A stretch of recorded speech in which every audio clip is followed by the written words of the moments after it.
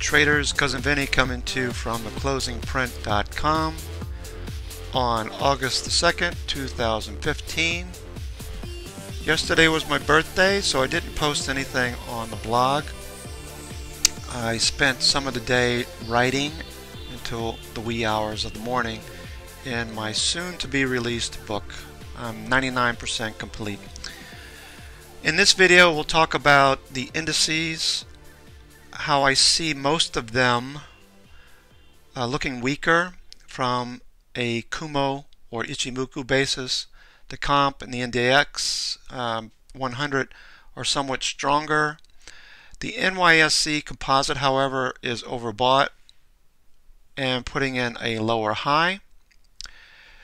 We noted that Tick and TickQ are both moving lower. The NYSE and NASI both are mildly positive, and the NAMO is somewhat iffy. Okay, the NYSE shows a cross up. Breadth, we're watching the New York Stock Exchange advance decline. The bounce is still diverging from the sideways price action, and the NYHL is still not out of the woods yet. CPC near an inflection zone for equities. Currencies, US dollar is bullish. Bonds, TLT is showing a, this is not correct. Bonds, we see TLT is higher and a Kumo breakout is looming. Junk bonds, as you would expect, yields are bearish. They're below Kumo, as well as HYG. Commodities, crude oil, copper, gold, whatever you look at is bearish, and we're looking for more of a pullback, maybe a little bit of a bounce this week. In setups, we're going to look at some IBD50, the new list, observations and setups, and we'll also filter for the 10 Esto MACD setup. Okay, let's start right off with the New York Stock Exchange Composite Index of 2,000 stocks. We note that STO is in the red zone, and we've yet to put in a new high. The 50-period moving average is rolling over. The 200-period is right below, and price just barely above the 10-period EMA. We gapped up, moved lower on Friday, put in an inverted candle there. So we're seeing sellers taking control and bulls losing control. I would expect that we may have seen a reversal candle on Friday on most of the indices, so we'll keep an eye on that. Also note that high-low did turn back up last week, but is still in a descending pattern as well. If we look at a Kumo version of the same chart of NYA, we can tell that we are below Kumo, so we're bearish. We see Chiku below price as well and below Kumo. Note where slow STO is. This is 14.1, the previous was 5.1, and MACD is below the zero line. So these are all bearish indications unless we can find some catalyst to break out above Kumo. You also see a Kumo twist here, and Senkou span A is down below B, so that's bearish as well. If we look at the weekly chart, however, we're just about ready to see a cross of Tenkan and Kijun-sen, which is somewhat bearish. It's above the Kumo, so that's a little bit weaker signal. We do have Kumo below. It is a little narrow, so that could break down if price action doesn't find a footing and move higher. What the catalyst will be, I can't tell you, but MACD is starting to drop below the zero line as well on the weekly chart. So I would issue caution this week and see how price action starts on Monday. Here is a chart of the daily Spiders ETF. Price managed to move above the 10 and the 50-period moving average, as well as this large volume by price bar, which is now support. This happened last week. We saw that reversal, possible reversal candle on Friday. I think it might turn out to be that, but we're going to keep an eye on it on Monday morning. We'll watch the opening range. If we have a breakout above the high of the opening range, we will go long. We're currently flat. We have no positions going into the close on Friday.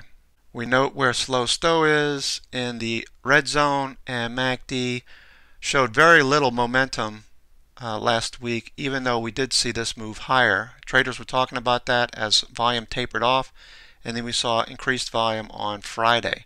The previous week we saw declining price action on increased volume. So that could return. We'll keep an eye on it. We're looking at these previous pivots at 211.45. We closed the day on Friday at 210.50. The high of the day was 211.45, that same pivot level that we saw back in late April.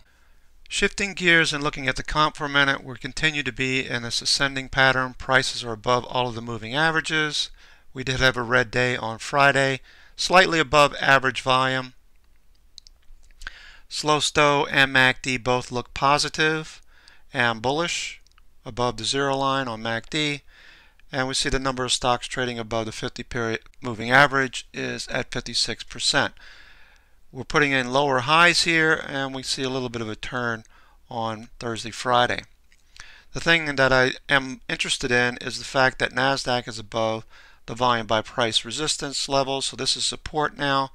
However, if we look at the Ichimoku version, we see that Chiku is below price, and it turned back up and ran into price on Friday. So we'll be looking for this to resolve through price or to get rejected and move lower. If the latter occurs, then we can expect to see a little move down on NASDAQ, which has been the stronger of the indices lately. Small caps showed some resilience last week. This is the Russell 2000 weekly chart. We note that prices came down to the 50-period moving average and found buyers. It's back inside of the narrowing Bollinger Bands, which is interesting in itself. We have the 10 EMA crossing down below the 20-period moving average, the center of the Bollinger Bands, however.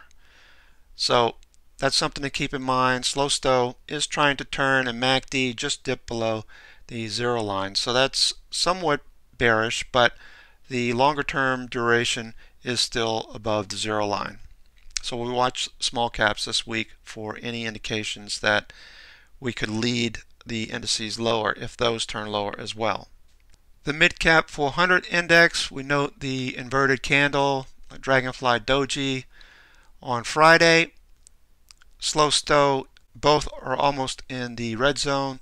The 14.1 has yet to get there. However, MACD is still below the zero line.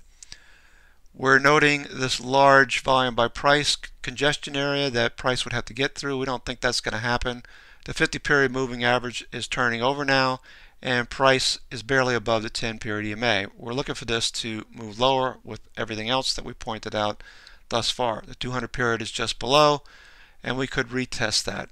Note where the volume by price tapers off. Price gets down below this level at 1,494.75, and we could see prices drop off fairly quickly back to the 200-period moving average. Again, this is the mid-cap 400 S&P stocks. We're also seeing lower highs as well as lower lows. The Dow Jones Composite Average, which is an index made up of 65 stocks in the industrials, utilities, and transport sectors. We note the descending channel, prices coming back up to the 65-period moving average, the purple line. We have this volume by price bar as resistance. We're starting to fail there, as well as the upper channel line. In addition, we see Slow Stow in the red zone, and MACD is having difficulty getting back above the zero line. The longer duration remains below the zero line. Looking at a Kumo version of the same index, we can clearly see that prices below Kumo. We have resistance overhead. Chiku is caught up in price right here, and we look like we're going to get resistance like we saw on some of the other charts previously. Tenkan-sen has been rejected by Kijun-sen, and overall this chart is bearish. This is a view of the spider sectors plus IYR, IYT, and XBI. Note that last week we had the reverse situation where Slow Stow in most cases was oversold and gave us some tailwind for a move higher. Now we have the opposite with the exception of XBI. Most of these sectors have hit overbought and are either trending lower or about to turn down, or are in the overbought zone and could turn down very quickly. So with the exception of XLV, this is trending a little bit higher, and XBI, both in the same basic area, industry groups, we could see further downside. XLP is starting to trade higher, but overall the sectors don't promote higher prices on the S&P 500 at this time. Of particular interest are the transports. If you follow Dow theory, we had a little bit of a breakout last week, pushed above this upper channel line. Note the 200 period moving average is flat and prices above the 10 EMA. We did see a little bit of volume last week, and then it tapered off towards Friday. We're in the red zone on slow stow. And MACD is trying to get back above the zero line. It spent most of the last 4 months below same. Another sector we'd like to see move higher and pick up the pace is XLF, which has paused since 2 weeks ago, hitting those highs in this upper channel line. We do have support down a little bit lower and the rising 50 period moving average. Nothing to panic about just yet. If we want to see the S&P 500, the spiders, and the NASDAQ continue to move higher, we need to see financials continue to participate. MACD is above the zero line, slow stow is approaching the red zone, and we see volume tapering off as prices are putting in a lower high. Tick cumulative has turned back down again, continues to drift lower as we're putting in a lower high. As we pointed out on the spider charts, we want to keep that in mind. We also noted that trend was very elevated and we saw a lot of selling on Friday. Tick cumulative on the NASDAQ, tick Q, we have the same scenario, continue to trend lower. We're below the 10 period EMA as we're putting in a lower high at a previous pivot level on the comp. NAMO for the NASDAQ composite, we're approaching the zero line. We do note previous times where we pushed lower, headed back towards the zero line, and we failed just shy of a move higher, similar to previous breakouts. And when we look at the NYSE, when we look at the NASI, we continue to see summation index moving lower. The NYSE and the NYMO, similar thoughts. We are at areas where we saw previous pivots at the 16 and 18 level. We closed at 1867. So breadth was moving a little bit higher. We note the moving average is moving towards the zero line. However, we're putting in lower highs, and we're going to keep an eye on NYSE to see what happens with this crossover that we put in on Friday. Bullish percent continues to fall off. That's good for the bulls, bad for the bears, but there are other indicators we want to keep an eye on. CPC, we noted on Thursday that it put in a really extreme low at around 60, 62. It closed higher at 76 on that day, but note that as we approach these highs, that a lot of times CPC can precede price somewhat. So we're looking for this to possibly move lower. It's a caveat that we'll keep an eye on this week. The NYA, New York Stock Exchange Composite, we did note that we had some elevated buying last week. The bulls were outnumbering the bears on up-down volume. We need to keep an eye on that. If we see a spike in down volume on Monday, Tuesday, coupled with a breakdown in the opening range, that could be very bearish. In addition, we're watching for the reverse, which is a breakout to the upside of the opening range highs. We also have to be mindful of the New York Stock Exchange advanced declining issues. Continues to move lower and diverging from price. It did bounce midweek, and we did see a nice little change in character. However, this could put in a lower high and continue to move lower as we see price action reversing on Friday. The VIX also put in lows that we saw previous highs. Below 12, we noted the last time that we hit this high around the 20th that we saw that similar low back in December, and then we had a nice sell-off, which wasn't quite as profound as December, but we did have a nice move lower the previous week.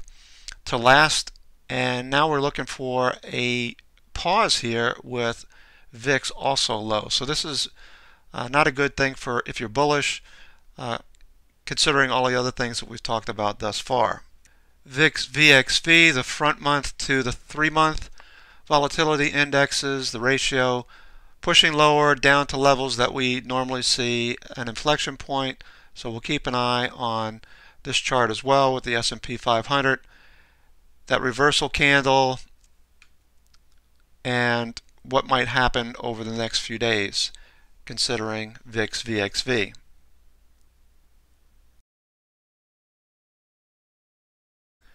The US dollar bounced off of the area around the 20-period moving average, continues to drift higher, got back above the 10-period EMA, put in a little bit of a dragonfly doji hanging man on Friday, so we'll keep an eye on that going into the week.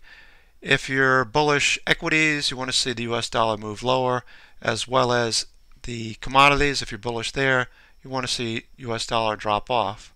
Don't think that's the case. I think we're going to continue to drive higher with respect to the US dollar. That means commodities will likely be weak again. Going into the week, we're at lows that we haven't seen in quite some time. Gas continues to move lower, unleaded, with the price of crude oil. Gold is also at lows. We mentioned last week in the Sunday video the number of hedge funds that are net short gold. Crude continues to move lower. Note the candle on Friday. Very bearish looking, with the US dollar continuing to grind higher. Looking at any of these charts from an Ichimoku's perspective, it's very clear how bearish these charts are.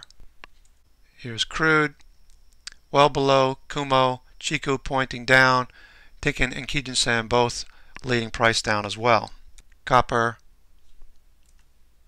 and silver, of course. Silver had a little bit of a bounce last week. We could see a follow through. Note a flat Kijun-sen overhead and Kumo resistance starting around 1480. Bonds, as you would expect, we moved right up to the upper trend line and the 200-period moving average. We put in a doji, which is a reversal candle in some people's minds. So keep an eye on this one. Next week, if this falls off, that would confirm a move higher in SPY and the indexes. If this continues to push through the 200 period, that could bode bad signs, could bring bad signs for equity bulls. Here is a Kumo version of TLT. We can see we're about to break out of Kumo or find resistance in this area. More than likely we could put in resistance, but it's the caveat that bulls don't want to talk about for equities. If this breaks out, we're talking about higher prices on TLT and more than likely lower prices on equities.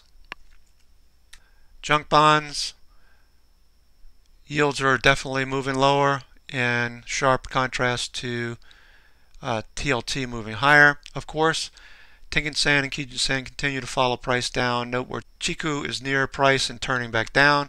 So that doesn't look good for junk bonds or HYG.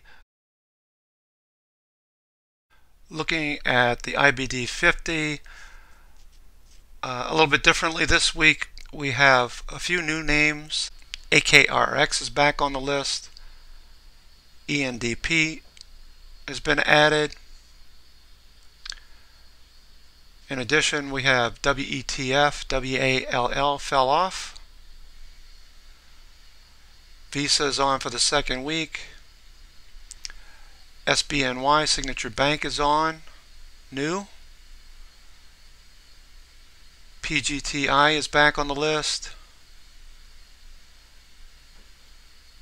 And Icon PLC, ICLR. Let's take a look at these using a candle glance format, and we'll take a look at the charts that look the best. Note ALK continues to move higher. We took that one last week after being briefly stopped on Wednesday. We're back in on Thursday, Friday, looking pretty good. The 10E Stow MACD setup is working well for us. AKRX is new, it's moving lower. AGN moving lower. A number of these stocks, 10 of them are on the have earnings this week. We have to make a note of them. AGN, RGEN, REGN, Jazz Pharmaceuticals, Monster, Gray Television, Paycom Software, Criterio, EPAM, AMC Networks, and Papa John's Pizza, all reporting this week. Hawk continues to move higher. We were looking to take this one last week. We're still close to a breakout level, so we may take that one if things don't change dramatically tomorrow. AMBA is looking pretty good as well. Holding a 10-period moving average, a little doji. Prices are looking pretty solid there. And Slow Stow is oversold, turning back up. In the near future, MACD above the zero line. We're watching for that to turn back up as well. Ozark, we marked up an Ichimoku version, and we're noting that prices are now inside a Kumo. We have a Kumo twist that we should be concerned about if this develops further. We also have a bearish Chiku cross. Alright, that's very bearish. If this continues to move lower, price action could drop down through Kumo and we could see lower prices on Ozark. Keep an eye on this stock this week. ICLR, Icon PLC, Healthcare Providers, Industry Group. Noted that this one took off like a Roman candle last week. We'll keep an eye on this one for a flag, possibly a pullback. Note the volume, probably a buyout candidate or something along those lines. We'll have to do some homework. Signature Banks is on the list. It's sitting right on the 50-period moving average. Slow Stow is in the oversold zone, and MACD is drifting below the zero line. We're going to keep an eye on this one. This could break down below the 50-period moving average, even though it was just added to the IBD50 list. Wisdom Tree Investments, WETF, looking pretty interesting. Broke out this week. Note the Bollinger Bands are starting to spread. Slow Stow moving higher, MACD above the zero line. This is a nice 10E Stow MACD setup on increased volume. We'll keep an eye on this one. There's no overhead supply. New 52-week highs. This one could continue to move higher. So put this on your watch list for this week. TMH is also new. Team Health Holdings, Healthcare Providers, looking like they're picking up steam again. Watch for this breakout level above the current close, which is 67.41. Take out those highs. This one could continue to move higher. Note the Bollinger Bands are starting to expand. Slow Stow moving higher. MACD above the zero line and its signal line. Slow Stow 10E MACD setup with very little overhead supply, and prices could continue to put in new 52-week highs. SS&C Technologies and Holdings, software company. Note the nice bullish move last week. Look for a flag here. Prices to move sideways and let the 10 EMA catch up. No overhead supply. It's at 52-week highs. Note the increased volume. Slow Stow in the overbought zone, however, and MACD above its zero line. Looking pretty good on this stock. PGTI is back on the list. Building industrial materials. Broke out. We were looking for this to happen a couple of weeks ago when it was on the list. It failed, moved back down. Consolidated, touched the 50-period moving average, and then started taking off this past week. A 10E Stow MACD setup. Looking at an Ichimoku version, you can see the stock took off after it had a Kumo breakout, continues to pull back to Kumo, find support, and then take off again. Stock looks pretty good. Make sure you check out the opening range high and low tomorrow.